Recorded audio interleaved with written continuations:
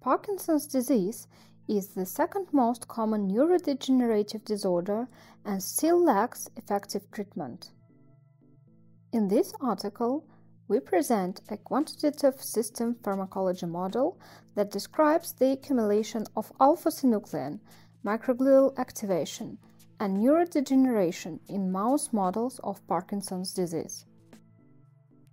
In the described model, neurons produce α-synuclein that aggregates intracellularly. These neurons can both secrete and uptake α-synuclein aggregates, which further promotes aggregation. Microglia serve as scavengers, clearing aggregates from the interstitial fluid. However, when α-synuclein aggregate levels rise, they activate and subsequently induce further aggregation, thus perpetuating the pathology. Passive immunotherapy mechanisms tested include antibodies preventing α-synuclein entry into neurons, which alone didn't reduce brain α-synuclein levels.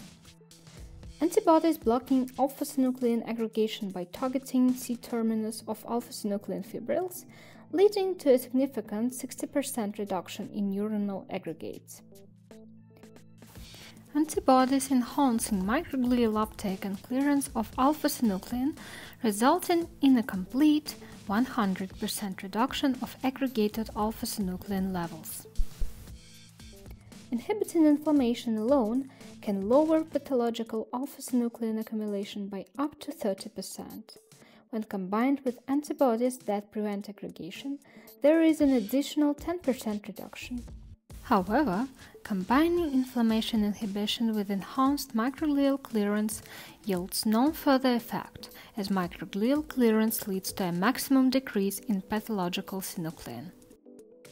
In summary, this model evaluates the effects of passive immunotherapy, predicts beneficial outcomes of anti-inflammatory treatment, and helps assess how combination therapies currently in development for Parkinson's disease may work together.